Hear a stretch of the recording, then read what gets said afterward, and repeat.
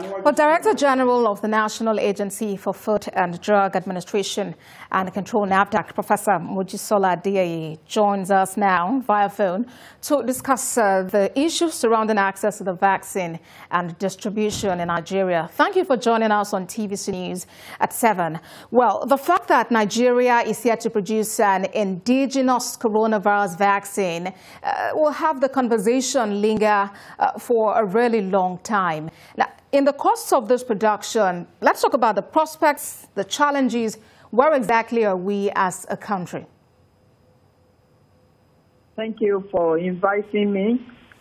In terms of prospects and challenges for manufacturing of vaccine locally,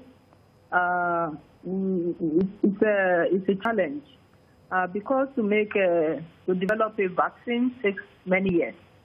The COVID vaccine, the Pfizer and the Moderna, were developed within a year. That is a feat that is not common at all. So as a country, we have to put more emphasis on science, especially for biological products. But in terms of regulation, NAFDAC has to attain a maturity level, and this maturity level is determined by so many requirements. You have 4 maturity levels, 1, 2, 3, and 4. If NAFDAC attains maturity level 3, then the country can manufacture our own vaccine. What does it take to get to level 3? Okay, that's a very good question. To get to level 3, we have to meet 287 what we call sub-indicators. The indicators are about 80, 86 or so. So under those 86, you have many indicators, about 287. And these are requirements. These requirements cover entry, inspection, market authorization, market control, vigilance, site license, things like that.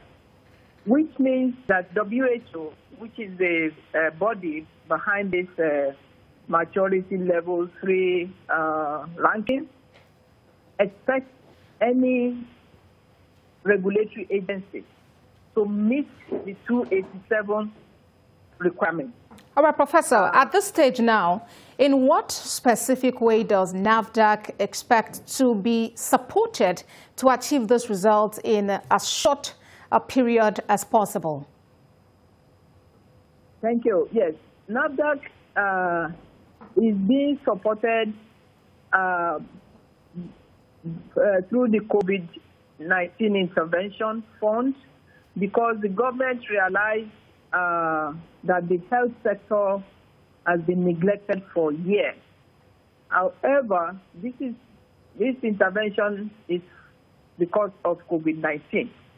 However, before COVID-19, we started this audit about almost 3 years ago, and we got the first audit visit June last year.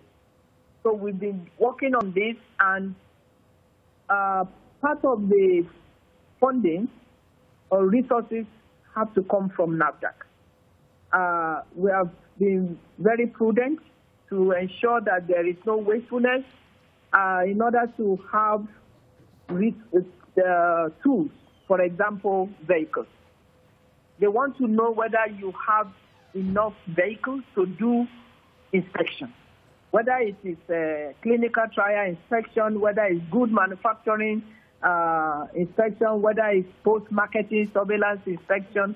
They want to be sure that you can move from place to place to make the inspection effective. That is just one example. All right, Prof. Another one, okay.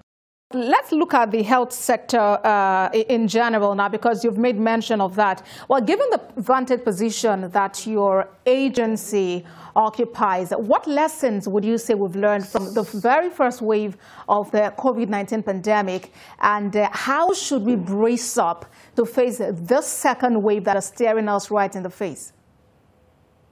Yes, if I understand you clearly, so what lessons have we learned Yes, please. from COVID-19 in terms of the health sector? Yes, please. Okay, good. COVID-19 gave us a kick, a very strong kick in the behind, so to say, woke us up from our slumber because the health sector was neglected for many, many years, but the government responded to that. Let me just give you an example. The manufacturing sector, pharmaceutical manufacturing sector, is one of the health sectors that have been neglected, rather. The government started talking through NAFDAC for the needs of the manufacturing company. All right, Prof. They made available some loans, low interest loans, for manufacturing companies to rebuild their infrastructure and improve their quality management. So that is one example.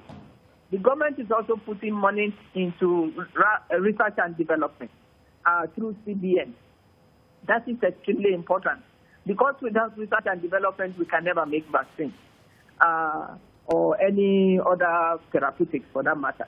So the government is doing a lot. All right, Prof. Yes. Now, continuity is what matters, such that as we face the second wave of the pandemic, we are better prepared and we can tackle it headlong. Director General of NAFDAC, Professor Mojisola Adeyeye, thank you for joining us on TVC News at 7.